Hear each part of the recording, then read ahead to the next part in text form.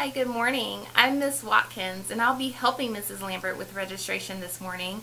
And I am a counselor at Sam Rayburn as well. I help students whose last names begin with F and G. I work with students whose last names begins with the letters A, B, and the letters VI through Z.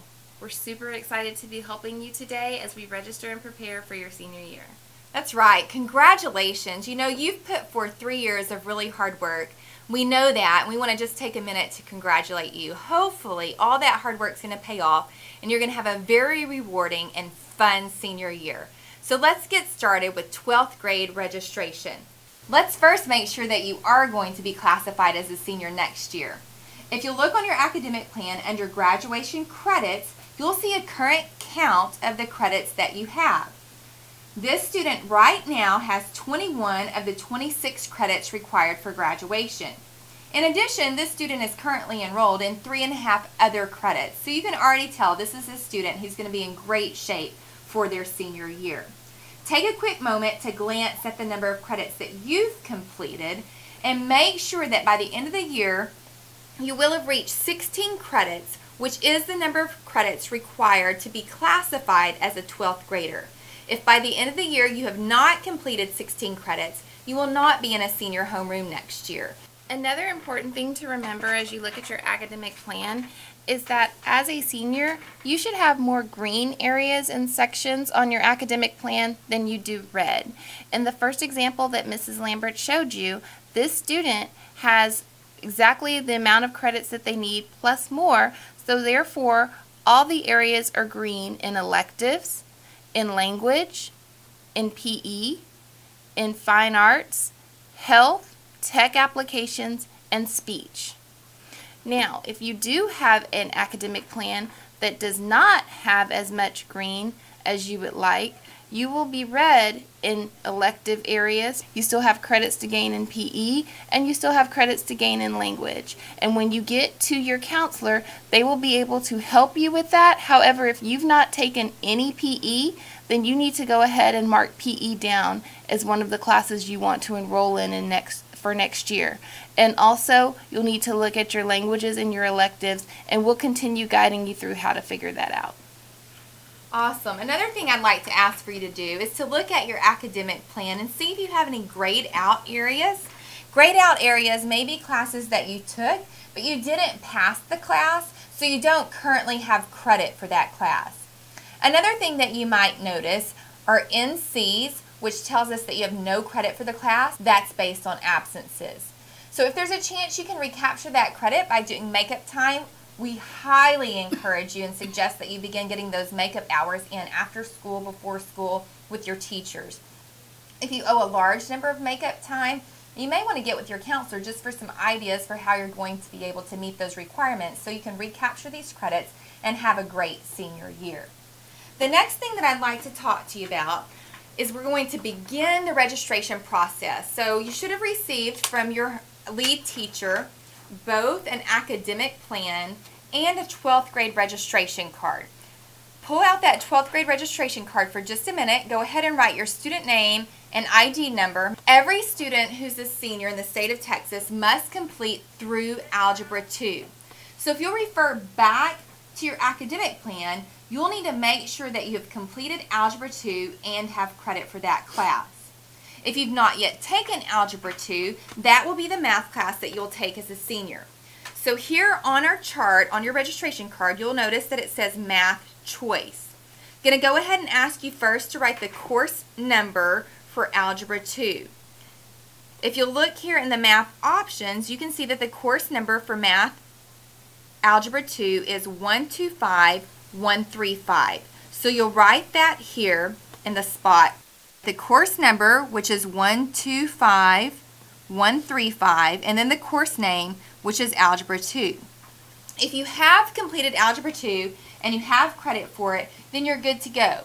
You will need to choose a 4th math class. So again, refer back to the box that discusses your math options. You'll want to choose one of the math classes listed and make sure you write that in as a math choice. Go ahead and do that now. The next thing I'd like for you to look at is your science choice. Every student in the state of Texas must complete 4 sciences and you must complete physics. So look at your academic plan under the area of science. If you have not completed physics, then physics will be your fourth science choice. So right here where it says science choice, you're going to write the number for physics. That number is 127305, and then you'll write the course name, physics. Options box on your registration card, you'll see the options that are available to meet this requirement. Go ahead and choose your science course and complete the boxes now. Okay, now that your math and science choices are complete, let's go ahead and look at what other credits you may need in order to be ready to graduate at the end of next school year. First of all, we want to make sure that you have 4 core classes completed. You do need 4 classes of English, 4 classes of math, 4 classes of science. Okay, so now let's look at your elective section. If you are a senior, many of you will already have all green under the elective section of your academic plan. However, some of you will not. And as a senior, you get to enjoy some different luxuries that other students in the school building may not enjoy. So I'm going to walk you through that. If you look under the elective section of your academic plan, you will see that that's where classes like art or dance or business can go. If you're an athlete and you've played basketball, even though there's not a course number necessarily on your sheet for basketball, you'll write boys basketball in the course name on your registration sheet, or girls basketball, softball, football, dance, whatever as one of your electives. Remember that we will not know that you're currently in an elective class, so if you want to continue taking that class, it's very important that you write it as one of the electives on your sheet. Also, let's talk about foreign languages. Every student has to have 2 years of the same foreign language. So if you're in German 1 right now, or if you're in Spanish 1, or if you're in French 1 right now, your only option would be the second part of that same language. So you'll need to write that down under your electives as well. Also, let's talk about your tech applications credit, which you'll find on your academic plan at the very bottom in the middle. You have a little bit of freedom on your tech credit because you can mix and match classes for your tech credit. Basically, anything that begins with the numbers 1 and 6 as a course number, that will count as a tech credit. Exactly. For instance, if you took Principles of Hospitality and Tourism and you're interested in taking Culinary Arts next year, you can absolutely do that because you've already completed the class that you need to complete before you do Culinary Arts. And Culinary Arts is just the cooking class that many students enjoy here on campus. The other heading that I want to make sure that we look at together is Fine Arts. Fine Arts classes are dance classes, art classes, band, choir, orchestra, theater arts, or technical theater. So if you don't have any fine arts credits, make sure that you choose carefully because that's what you'll have to take for the full year next year. And your counselors will be able to tell you a little bit more about that as you register for classes today. Awesome. If you have questions. Awesome. Thank you, Ms. Watkins. Ms. Watkins has talked to you about languages, fine arts, and technology. Let me talk to you for just a minute about PE. If you've not yet completed your PE credit, you put that off till your senior year, we will put that in your schedule for next year. So go ahead and write PE as one of your 4 choices. Also, let's check health and speech. Many of you completed these classes in junior high. That's what the J that you see indicated on this academic plan stands for. Now, a lot of students tell us that they plan to take those classes in the summer, and that's definitely an option. But we'll go ahead and put those classes in your schedule until we receive word from you or from the grade report from summer school that you've successfully completed those classes.